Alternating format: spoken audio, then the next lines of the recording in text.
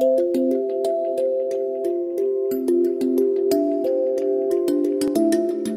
ballot judge issues ballots to voters and helps balance polling place statistics by accurately collecting and counting ballot receipts. Ballots are delivered to the polling place in shrink-wrapped packs of roughly 50 ballots. Before polls open, 2 judges must certify the number of ballot packs. Count the packs delivered to your polling place and record this number in the official certification form, Polling Place Ballots. This form is located in the ballot transfer case. Anytime a shrink-wrapped pack is opened, 2 judges must count the ballots in the pack. Record the number of counted ballots in each pack on the back of the official certification form, Polling Place Ballots. After counting, the 2 judges must initial the ballots before they can be issued to voters. Initial a large number of ballots to prepare for the morning rush. Pre-registered voters will have white ballot receipts and non-registered voters will have yellow ballot receipts. If a voter approaches you for a ballot and does not have a receipt, redirect the voter back to the appropriate table.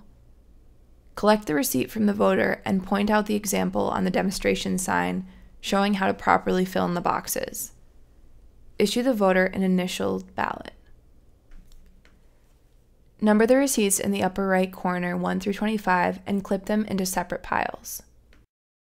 The number of white ballot receipts should match the total combined check-ins on all the poll pads. The number of yellow receipts should match both the number of completed voter registration applications and the number of completed pages on the non-registered roster. Your head judge will complete the hourly tracking sheet by comparing the total number of collected ballot receipts against the number of ballots cast. These 2 numbers should match. If a voter presents their receipt but indicates they would like to use the ballot marking device, notify your head judge. Blank ballot stock will be issued to the voter, and your head judge will help the voter begin using the device. A voter can spoil a ballot and receive a new one for any reason at any time before it is counted. Voters wishing to spoil their ballot should be directed to the ballot judge. Instruct the voter to place the spoiled ballot into the spoiled ballot envelope before they receive a replacement. Spoiling a ballot and issuing a replacement does not need to be recorded on the Election Day Journal. However, if a ballot is found abandoned in a voting booth, it should be spoiled and recorded in the journal, since the number of ballot receipts will be higher than the number of ballots cast.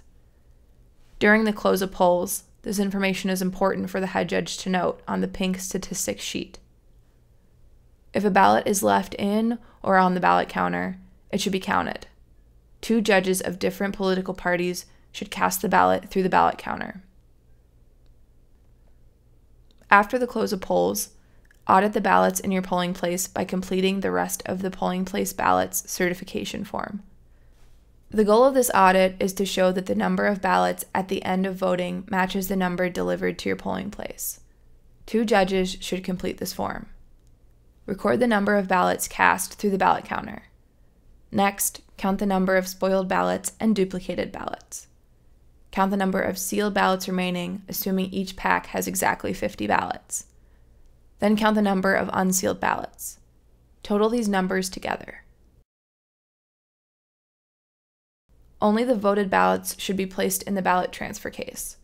All unused ballots, even if they have the judge's initials, should be placed in the green supply box.